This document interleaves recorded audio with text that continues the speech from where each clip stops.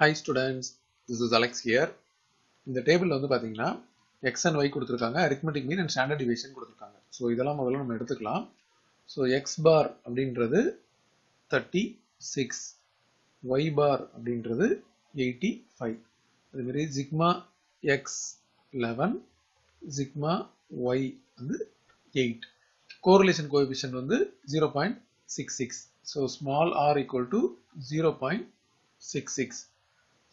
Find the two regression coefficients அப்படின்னு கேட்டிருக்காங்க. So முதல்ல bxy கண்டுபிடிக்கணும் அப்படின்னா r into sigma x by sigma y.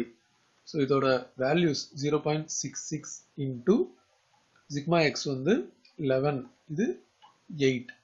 After calculation இதெல்லாம் மல்டிப்ளை பண்ணணும் இல்லையா? So 0.66 into 11 divided by 8. So 0.9075. 0.9075. அடுத்தது byx r into sigma y by sigma x 0.66 into 8 by 11. இதோட வேல்யூ கால்குலேட் பண்ண போறோம். 0.66 into 8 divided by 11 0.48. 0.48. So first part நம்ம complete பண்ணியாச்சு. So first வந்து the two regression coefficient. அதுக்கப்புறம் the most likely value of y when x equal to 0 அப்படின்னு கேட்டிருக்காங்க. So நம்ம regression equation of y and x கண்டுபிடிக்கணும். y minus y bar equal to byx into x minus x bar. So y minus y bar ஓட value நம்ம already எழுதி இருக்கோம். y bar வந்து 85. So y minus 85 equal to byx அப்படின்றது 0.48 into x minus x bar வந்து 36.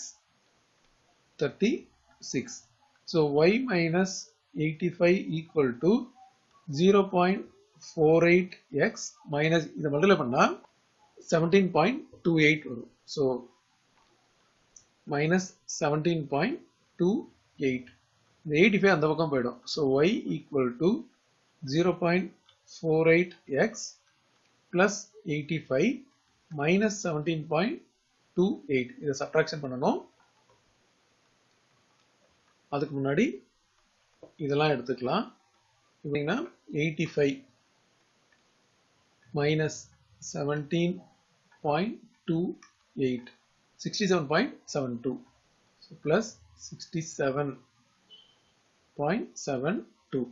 So நமக்கு வந்து இந்த regression equation கிடைச்சிருக்கு.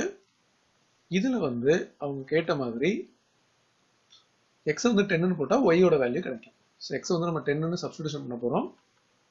So 0.48 into 10 plus 67.72. y equal to இது 4.8 ஆயிடும் plus 67.72. இதை ஆட் பண்ணா so 67.72 ஓட plus 4.8 ஆட் பண்ணும் 72.52. so 72.52.